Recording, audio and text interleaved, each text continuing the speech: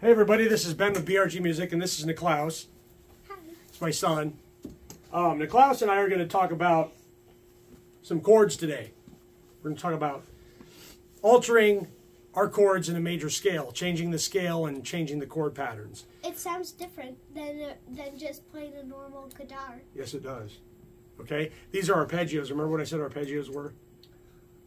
There's something that repeats. Chords. They Chords. repeat. And the notes repeat, right? Okay, so let's go through the chords in C major real quick, and then we'll alter a note. So C major has a group of 4-note chords, and the pattern's like this. It starts with C major 7. That's C, E, G, B, and repeat, okay? Oh. So next one is D minor 7. That's D, F, A, and C. Next one's E minor 7, same shape, but it's E, G, B, and D. Next one's F major 7, looks just like C major 7, but it's up here at the 8th fret.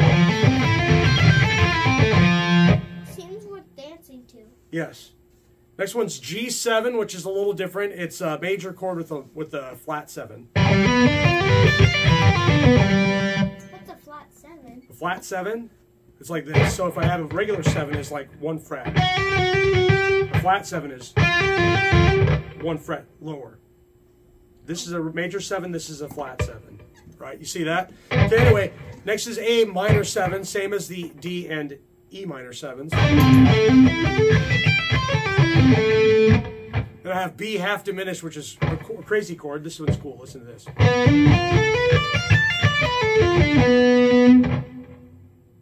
And then finishing up, we're back at C.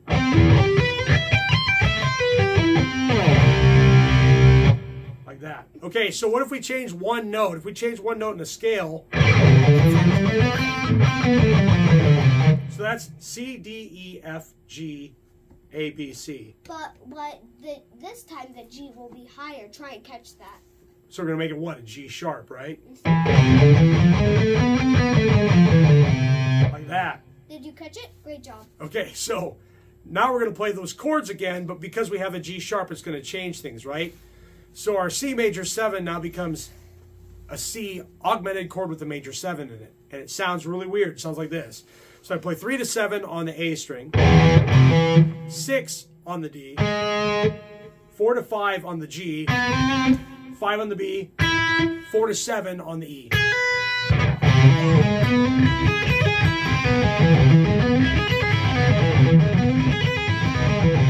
Sounds like sci-fi chords, right? You probably catch that. Yeah, probably hear the difference, right? Now, the next one is D minor 7. It's the same as it was in the original scale. Because there's no G in it. That doesn't affect it. It's the same shape. Yeah. But the chord that follows that, the E chord, has a G in it. It was E minor 7. E, G, B, and D. Now it's E, G sharp, B, and D. So the E it's a major with a flat 7, which is called a dominant. Dominant. 7. Yep. Sounds like Domino's. I like Domino's pizza.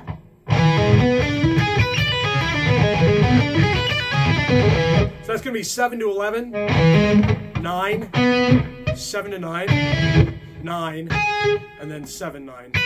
What? 7 to 10. Sorry.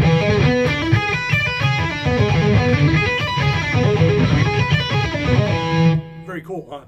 Next one is F major 7. It doesn't change because it's just F, A, C, and E. There's no G in it. Now we go to the G chord. It's a G sharp, and it gets weird because now it's a full-on, not a half diminished chord, but full diminished. This is the really weird sounding chord.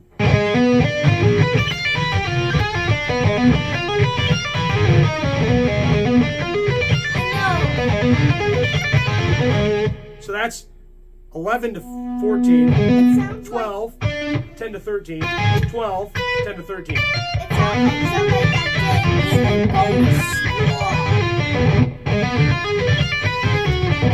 But it makes perfect sense when you put it in context. Next one, A minor 7 again, except the G is sharp. So this is going to be A minor with a major 7. This is cool.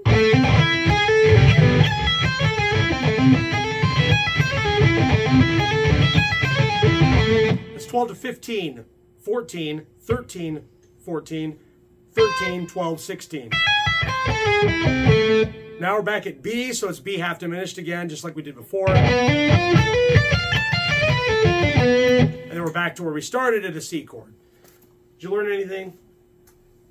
A lot. Okay. I hope you guys did too. That's a little bit about what I'm working on right now, just some different chord forms. And this is all based on a scale called the Harmonic Minor scale.